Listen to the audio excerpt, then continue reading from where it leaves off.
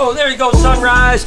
Good morning, everybody, and welcome to the vlog. Of course, my girl Sunrise is eating, and you know, we have done a lot of feeding videos in the past, but I thought I would not only do a feeding video, but maybe take you guys through our process, because when we're feeding snakes like Sunrise here, we want to do some kind of cool shots, some different angles, different things like that. I figured I would just share what we're thinking behind it, show you some of our crazy kind of camera angles and stuff like that. In the meantime, we're going to feed some amazing snakes here at the Reptarium. I hope the start of your day is absolutely incredible. Of course, we love to do time lapses, and actually Jay has a G7X Mark II right here. It's a Canon camera. We like to shoot one frame every 3 seconds for a time lapse for bigger snakes like this, and one frame every 2 seconds with smaller snakes to get that kind of really cool time-lapsey feeling. So we're going to go ahead, now that she has started, we're just going to set the angle up here, and we're going to just let it roll, and it might take anywhere from 15 or 20 minutes. The downside to doing this is a lot of times you have to sit and watch them eat, because if they move out of frame, you lose your time lapse, right? So the process of actually feeding snakes like Sunrise here, although in most cases I might feed and just go on to the next day,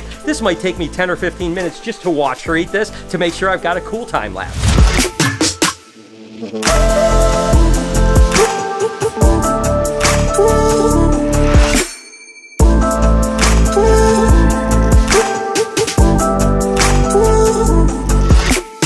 Next up, we're going to see if Casper, my boy, eats over here. And you can notice Jay is actually shooting with an EOS R Canon, shooting with an 11 to 24 lens, nice wide angle at 120 frames a second, just to get a second angle on us here. So I'm going to go ahead and just see if Casper wants to eat for us.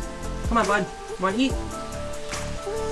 There he goes. Right like that. Now, he didn't take the rat really good. The one thing you're going to have to notice is if they don't hit it right on the head, oftentimes they'll let go and they'll have to start over again. So no sense in starting a time lapse when he's going to let go. So we'll have to just kind of watch him. When he finally lets go, gets the head, then we'll start the time lapse. It's interesting. I never see the children's python down like this, ever. He's always up in these rocks over here. So it's going to be interesting to see how it actually eats. It might just be looking for food. I'm not sure.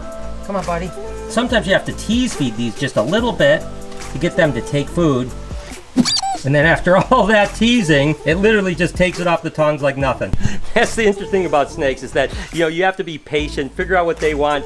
This children's python was definitely a silly little monkey, but I'm glad that it finally took food. What a weird little animal. I definitely like a lot of interesting angles, so sometimes I'll use a GoPro or an action cam on the end of forceps just so that I can get kind of that point of view of what it's like to go in and feed. So we're gonna go ahead and feed Pickles, the green tree python. Let's see if she wants to eat. There you go. There you go. Just like that. So again, more angles, more interesting shots, the better.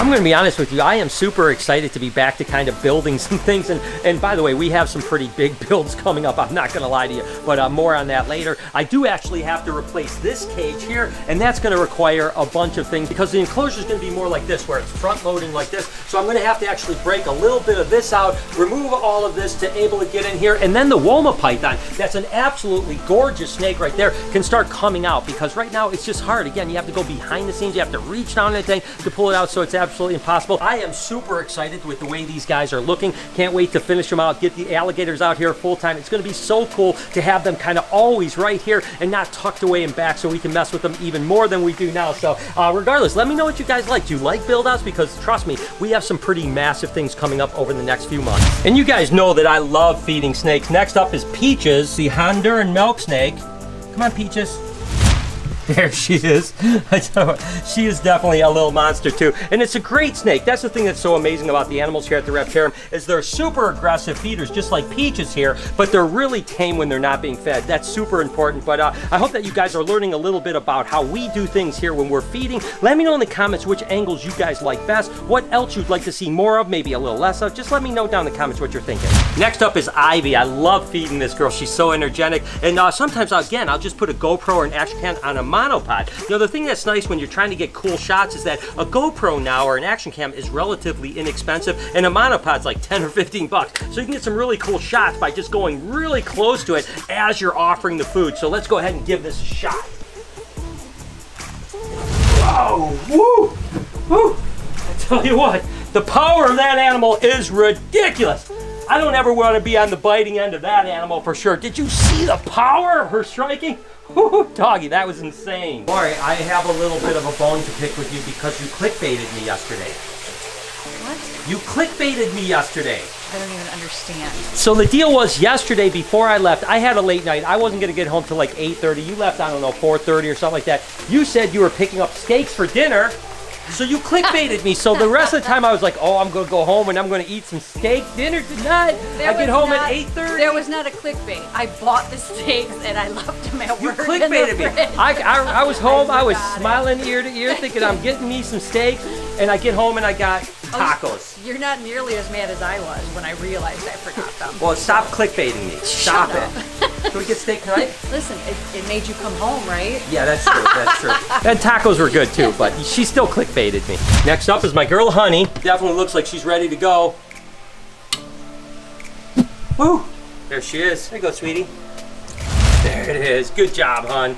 Way to go. Let me know down in the comments if you guys keep snakes. What's your favorite snake to feed? Or is there a dream snake that you really want to feed? And just tell me about it. I mean, what it is. For me, probably anacondas are like that dream animal when it comes to non-venomous snakes feeding, because they are just different, next level type animals.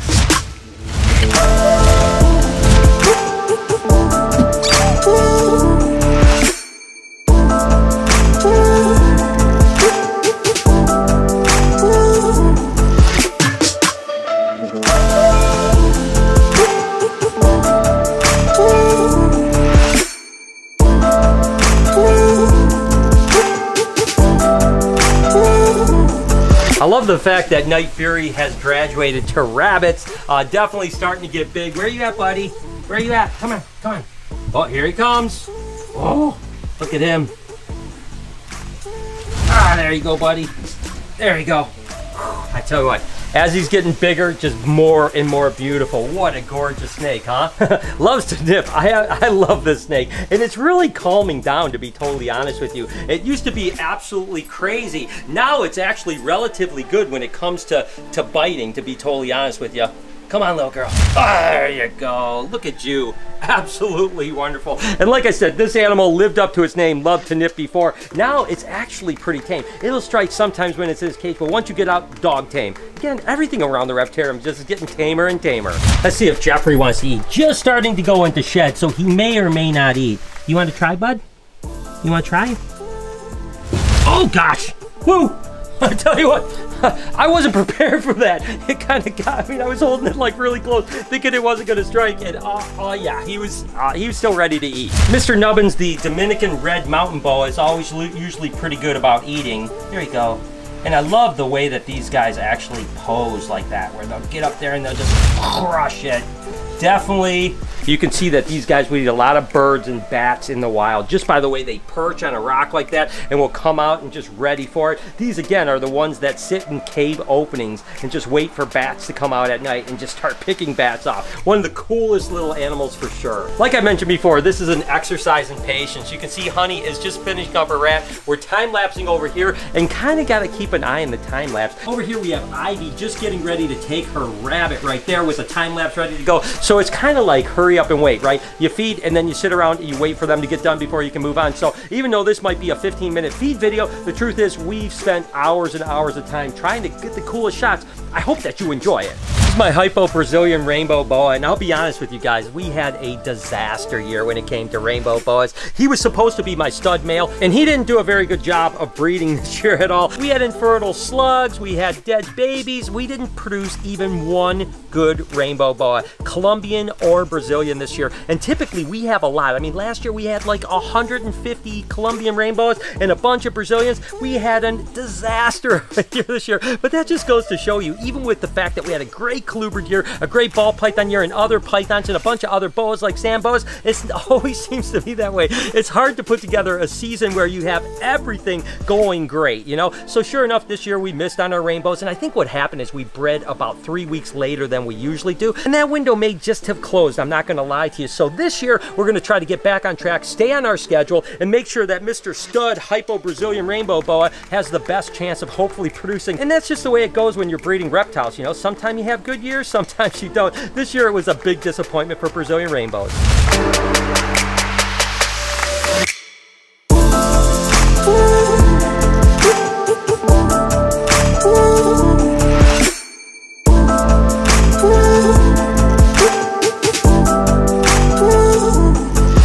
Perdita actually missed a meal last week because she was in shed, so I think she's going to be pretty ready to eat. And you can see she smells that food, and that's the thing that's amazing about snakes, is that they know when it's coming. They can smell it in the air, and they just completely change their mannerism. Here we go, baby. Here we go. There we go. Up there. Perfect hit. And that's what you really want. You know, when they can hit it right in the nose, you know they're going to eat good. If not, they let it go and they search around for it. But regardless, she definitely needed a meal after shedding last week and skipping a meal. So I know she's happy, and she's unbelievably gorgeous. This is a relatively small meal for Daisy, but I don't have any real big rabbits thought out, so I'm just going to see if she wants a little small rabbit, and it'd be a nice little meal for her. Come on, little girl. Oh, there she goes. Whew. She took a second where she was like, I'm not sure if she's gonna eat, but then she definitely crushed that rabbit. Again, not a big rabbit for her, but we'll give her a couple small ones, which will suffice for the week. The thing I love about Maze is this enclosure of his right here, and the fact that he just stays right in that little hole right there. It's so cool because, again, when I made this, I literally attached this to the back of the cork, and when I saw this cork at Josh's Frogs, I was like, I want to make an enclosure for a corn snake, and maybe he'll stay inside there, like kind of like what you'd see in a tree in the wild with the corn snake. And literally, Maisie stays in there 99% of the time. I think it's absolutely amazing that it was kind of the vision that it might work, and it's worked out perfectly. Typically, it doesn't work that way, but Maze is a super cool animal, and his enclosure is so dope. Definitely excited that this will be the last time I have to feed the Woma this way. We'll have front opening cages next week that we're gonna put in, so this way I can actually get to her, and I can open up the cage, take her out more often, but then I can feed her from the front. But as for now, I gotta go back and kind of blindly feed this animal. Never a good thing when you have a snake to blindly feed them. Crackle is always happy to eat. As a matter of fact, if you're not careful, you get your fingers too close, it'll eat your fingers. This guy is just in food mode all of the time. Come on, buddy. Come on over here. Right over here. Don't get my finger. Don't get my finger. I should be using forceps right now, but I'm not because I'm stupid. Oh! There he goes. There's always that tingle. Even after tens of thousands, maybe hundreds of thousands of snakes that I've fed, still that just before they strike, you get that little tingle in you. Like, that's just awesome. I'm glad I have it after all these years because I still enjoy feeding snakes so much. There you go, sweetheart. Aww. How cute was that? I love it when sometimes, again, that first strike is vicious. The second one, just like they just open their mouth and take it. I love it when reptiles do that. And my theory behind that is that, you know, in their minds, they may think, I've never seen food before. I may not see it again, because in the wild, they might not come across food for a long time. But once they've eaten their first meal, they kind of calm down and they go, all right, well, I've already eaten. And then they do it much slower the second time. Same thing with crocodilians. And another one of those kind of behind the scenes things, you figure when I've got a time lapse, I have to then go in and get it after it's done, right? And of course, we've got Ivy right here. This can be some of the most dangerous moments, to be honest with you, is when you're going in there, because they're in feed mode and your hand is right there. So a lot of times I'll get bit and you guys don't even see it because it's when I'm pulling a time-lapse camera out.